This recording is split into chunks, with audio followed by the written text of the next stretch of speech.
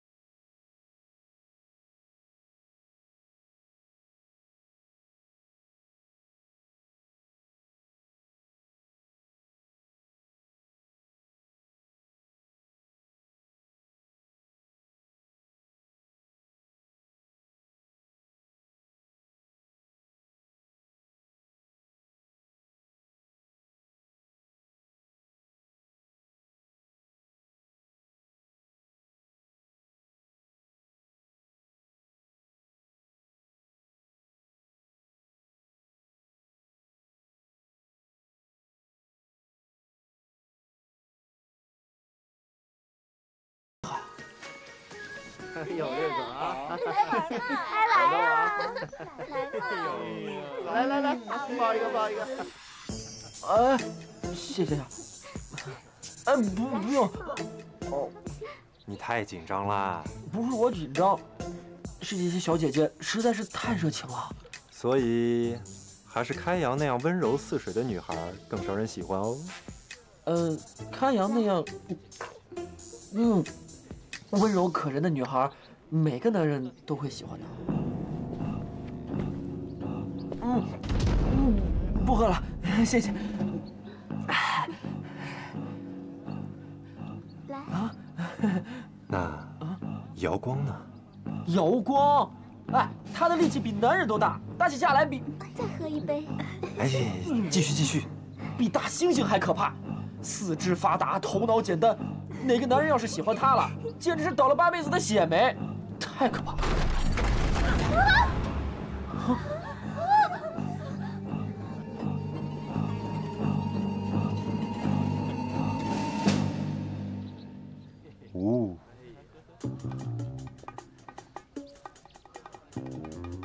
瑶光，你怎么来了？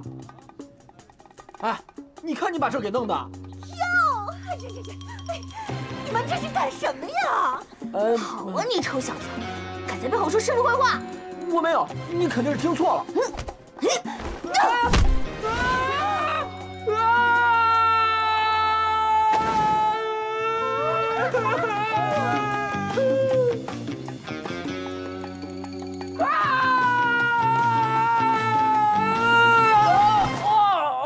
们把我的门和房顶都砸坏了，谁给我赔呀？谁赔呀？你放心，什么东西打坏了，找他赔。就他赔！哦，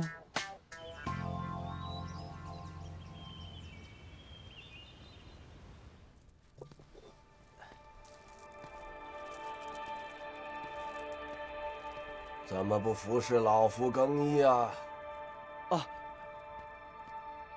老爷，天还早着呢，您再歇会儿吧。早什么早？老夫要上朝。老爷，您不是称病不想上朝吗？3天的道场已经作罢，老夫倒是要去瞧瞧，看他们能玩出个什么花样。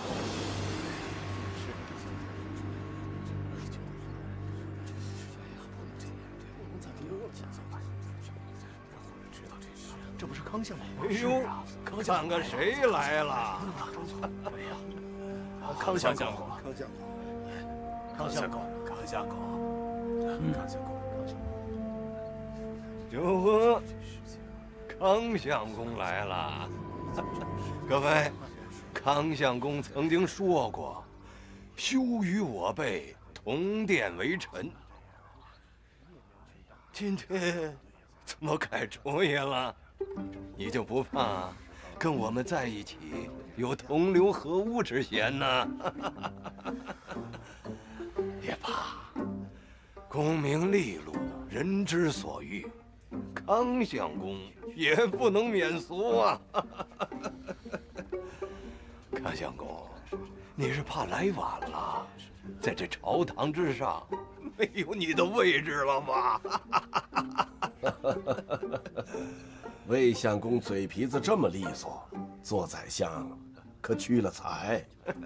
你应该去茶馆说书，那才是物尽其用。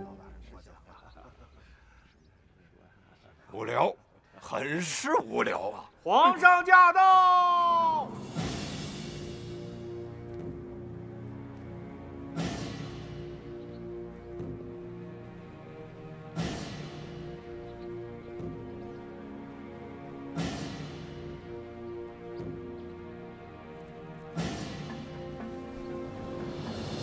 百官觐见！吾皇万岁万岁万万岁！众爱卿平身。谢万岁！众臣公，有本早奏，无事退朝。臣有本启奏。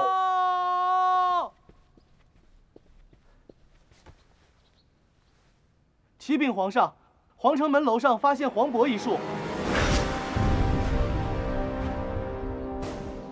诏受命，兴于宋，复于恒，居其器，守于正，事700，99定。爱妃，参见皇上。不必多礼。皇上满面春风，可有什么喜事？今日宫门之上降下了天书，诏书命，兴于宋，复于恒，居其器，守于正，事700，99定。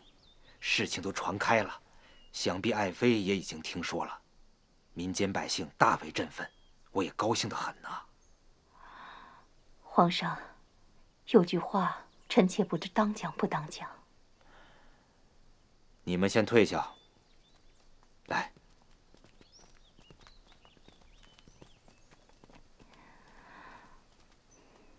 皇上，您是一国之君，乃是人主，一言一行都会被天下人效法解读，神鬼之说终究缥缈，实在不应该助长气风啊！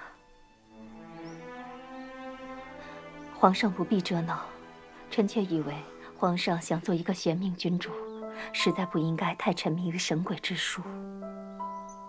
自古君王无论多么贤明，迷信于神鬼之术，终究都会栽大跟头啊。爱妃，你是不是觉得我近些年太宠幸那些方士了？您做事自然有您的道理，臣妾只是担心那些史官笔下会有不堪之语。唉，你还是说的太婉转了。不过，相较于身后之名，我更担心的是眼前之事。可是蜀国又蠢蠢欲动了。不是外敌，而是内患。当年我的伯父，太祖皇帝猝死，由我的父皇继位，民间就有议论，说父皇得位不正。当时本朝根基不稳，献王又年幼，太祖以幼族难问天下为由，做出兄终弟及的决定，有何不对啊？父皇当年正是这么说的，不过他还说过，等他100年之后，是要归正于太祖之子的。可等到他驾崩之时，非但没有归正于贤王，反而让我建了座。从此民间非议更甚，屡屡有人以此为由，说我并非真命天子。所以，我信不信祥瑞天书不重要，重要的是要让天下人相信，让天下人知道，我就是那个承天受命的皇帝，连上天都因为我的勤政而屡屡眷顾我朝。康相公也上朝了，我真担心他会发疯啊。或许他是明白了我的苦心，才没有发作。爱妃，你看这锦绣江山，黎民百姓需要安定啊。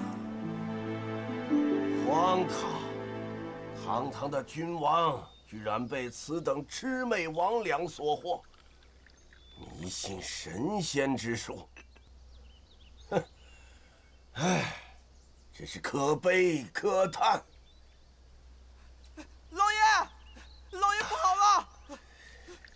老爷，老爷，老爷，杜之司送来消息，杜之司大人杨大奇杨大人昨夜意外身亡。意外身亡？何为意外啊？杜之司的人说，杨大人今晨被发现死在书房里，死时门窗紧闭，似乎是自杀。似乎？杜之司的人就是这么说的。哦，杨大奇。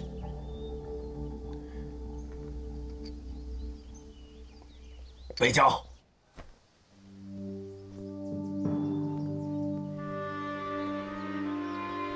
大人。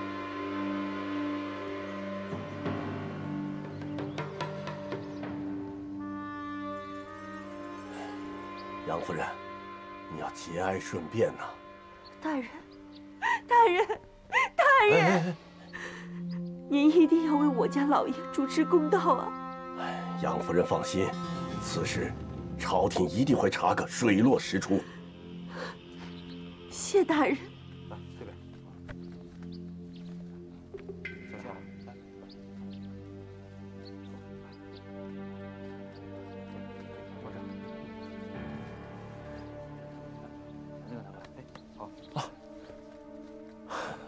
康相公，下官失礼了。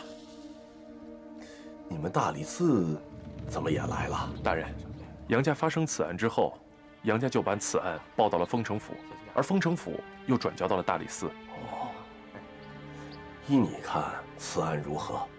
此案蹊跷。蹊跷在何处？大人，请随我来。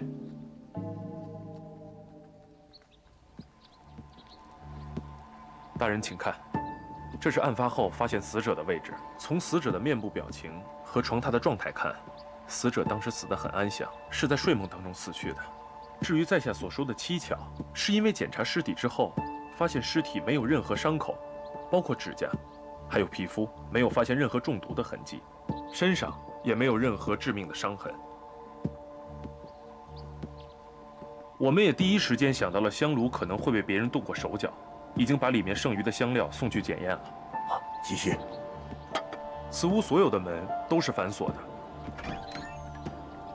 而此屋的门栓是被仆人从外面撞开的，也就是说，当时只有他一人在屋中。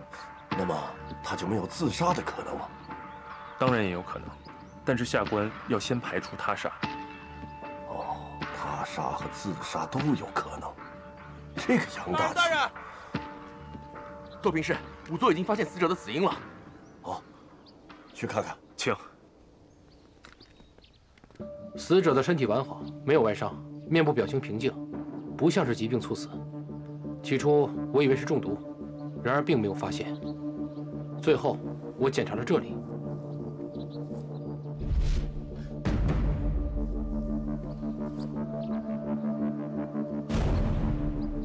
像这样的针有3处，呈品字形排列。丁真钉入头部如此之深，是用锤子敲入的，还是用什么东西发射进去的？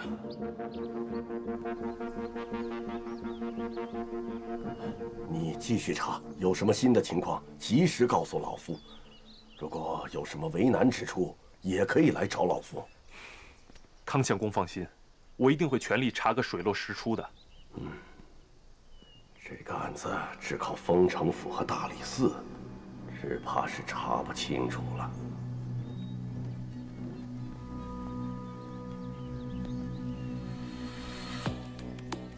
康公，官员被杀，自由3法司负责。若北斗司贸然插手，恐惹人非议。如果我说此案与郑御史一案有所关联呢？郑子文之所以前往泰安，是因为有人告举天子当年往泰山封禅时，工部曾有人中饱私囊，而这个杨大奇，当时就是工部负责开支的孔目，是这起贪污案的重要嫌疑人之一。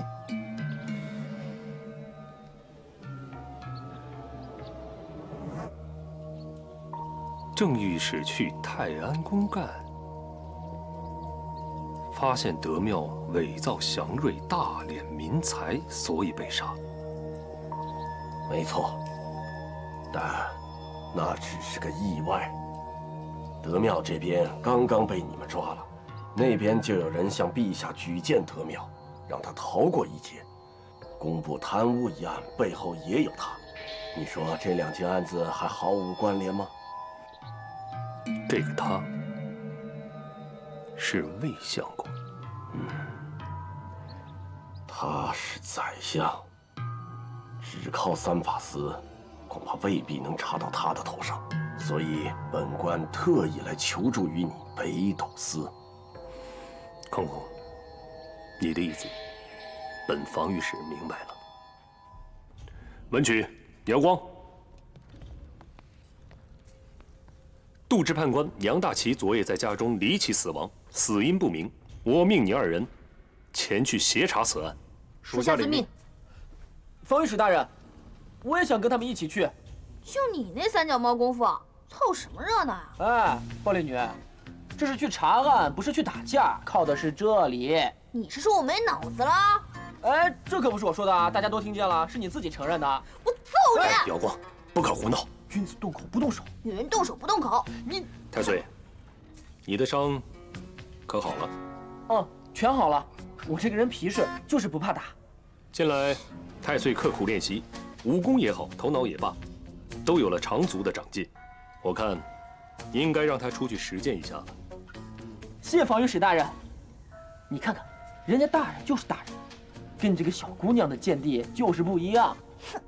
哎，姚光，这教导太岁的责任是你自己主动提出来的，这正是你带他出去历练的好时机啊。太岁挺聪明的，不会给你丢大脸的。是啊。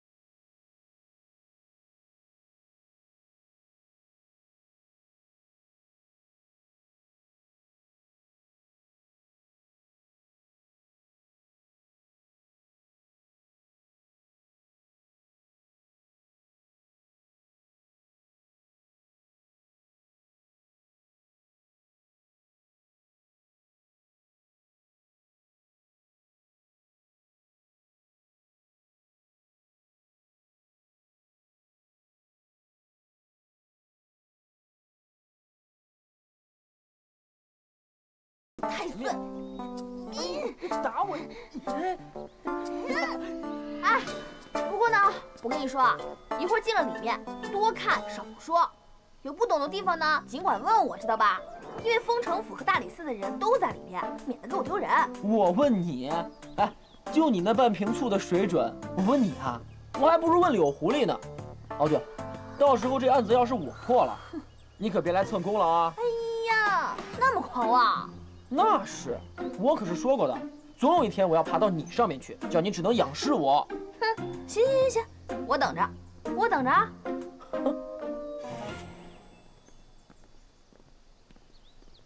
大人。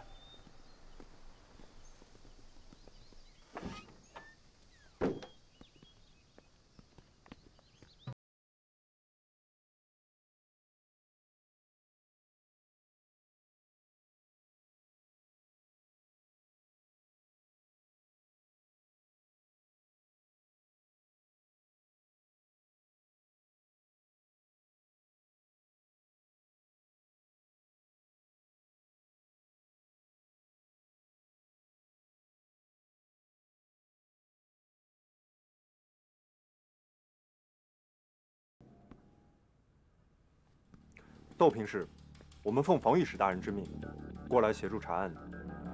品官案件本是由我大理寺负责的，好像不在你们北斗司的管辖范围内吧？此案诡异离奇，若没有我们北斗司，光凭你们，破得着案吗？狂妄！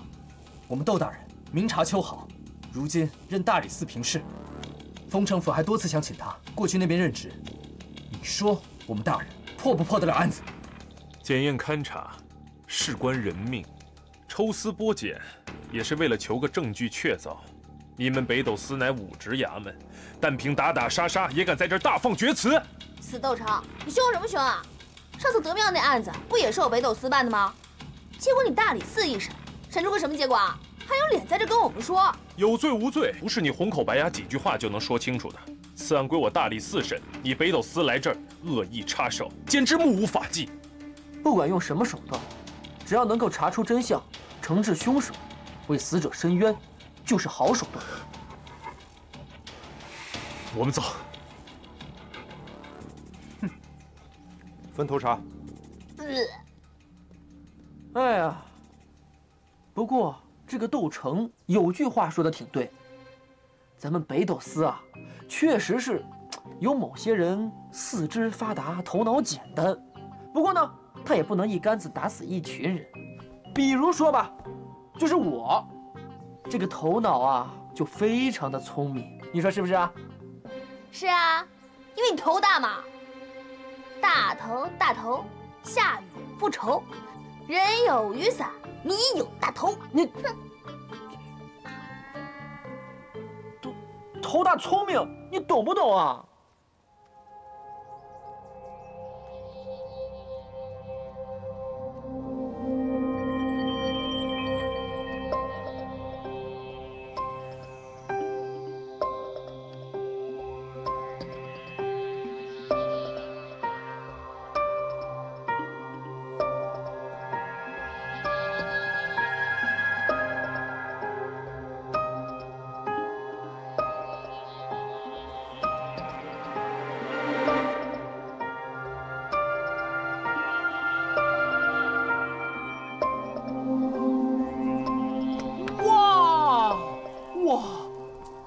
怎么了？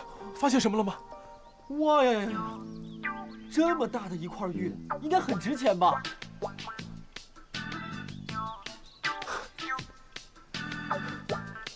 无聊。切！不要乱动，这些都是重要的证物，你知不知道？我连碰都没碰到。再说，如果不碰它，你怎么破案啊？你在外面忙了那么久，你发现什么了吗？这就是你们大理寺的风格，你自己做不了什么，还责怪别人。走！哼！哎，动口你不行，动手你也不行是吧？有什么本事？师傅，你说是不是啊？你这嘴啊是真损，不过我先让你。嘿嘿，谢谢师傅欣赏。嗨，我呀就是看那个窦成不顺眼啊，既然书房没有线索，那我们去杨夫人那里问问情况。窦大人，哎，琪琪，快！窦大人，哎，十一，你们北斗司不会连大理寺正常办案都要干涉吧？窦大人，您先息怒，听我说，你们是不是在书房里没有找到线索，来找杨夫人问话？是啊。既然我们双方的目的一致，不如放下恩怨，共同合作。合作？你们也要问，我们也要问，一人问一遍的话，杨夫人肯定不胜其烦，相反也达不到我们想要的效果，更得不到答案。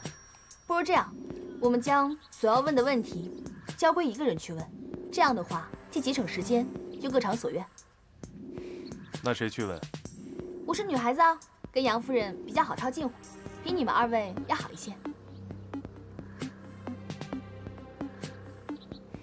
好吧，我考虑考虑，需要问什么问题。有劳了。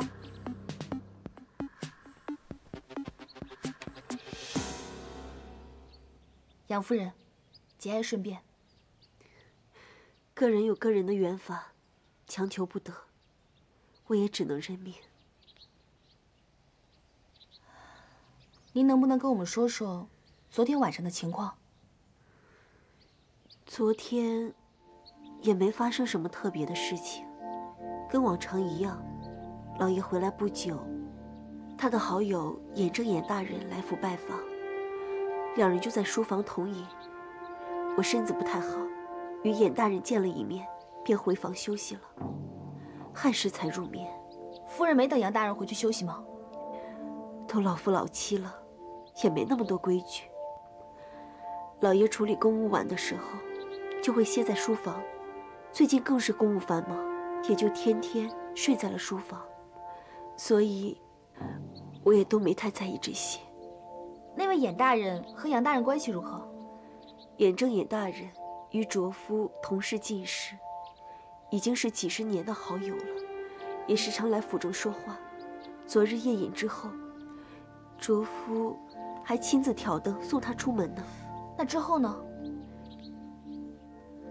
之后就是丫鬟春梅侍奉老爷在书房睡了。第二天一早，仆人唤他不起，便破门而入，结果发现他……夫人，你……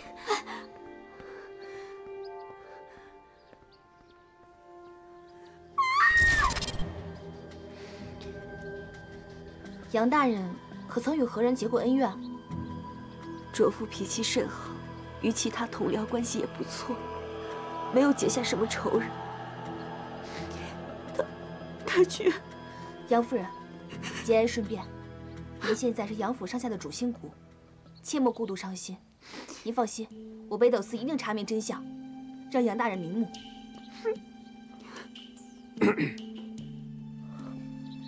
由我们大理寺窦大人出马，一定勘破此案，拿获凶手。杨夫人，您放心吧。有劳诸位了。杨夫人，您太客气了，这都是我们应该做的。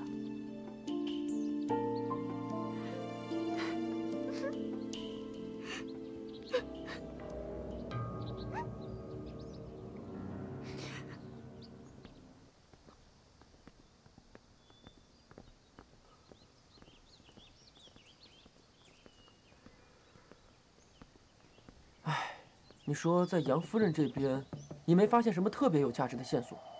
是啊，无冤无仇，密室杀人，就连作案手法和作案凶器都找不到，真是见了鬼了。哎，窦平氏，刚才你得到什么线索了吗？没有。我突然想到，我还有一些事情，先走一步。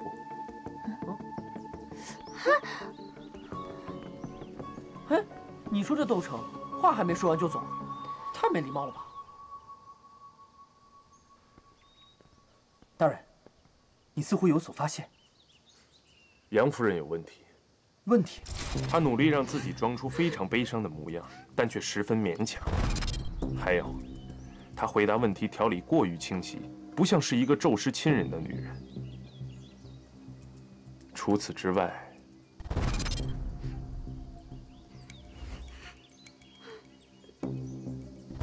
今晨她才发现自己丈夫突然死去，苍忙之间来不及换上整身素衣，情有可原。但是大红之色还是外衣，不会来不及换吧？除非她也暗自窃喜自己丈夫死去，又或者她毫不在意。大人，那我们该盘问杨夫人呢？胡闹！仅凭这些证据，怎么盘问杨夫人？那我们现在去哪里？先去严大人家里。杨夫人的事儿，咱们慢慢查。昨天杨大奇和严正还喝过酒，走，去严府。嗯。哎，大柳呢？嘿，我刚才就觉得少了点什么东西，原来是少了个人呢。这人呢？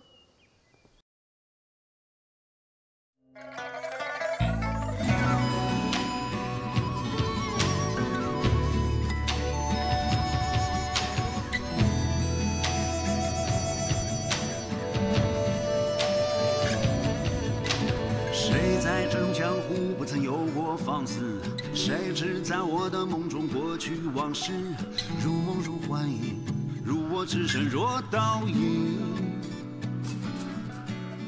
谁管我们是否知晓红尘旧字？谁推开了那扇空门，朝朝无知，如梦如幻影，如我转身离段情丝。星火扑灭了几时，才说醉生梦死。浪淘尽多少英雄终消逝，还徒念旧日叹。不负良辰，故人如斯。本无案，谁的英雄往事爱恨皆无知。愿来生呼喊我名字，愿来生呼喊我名字。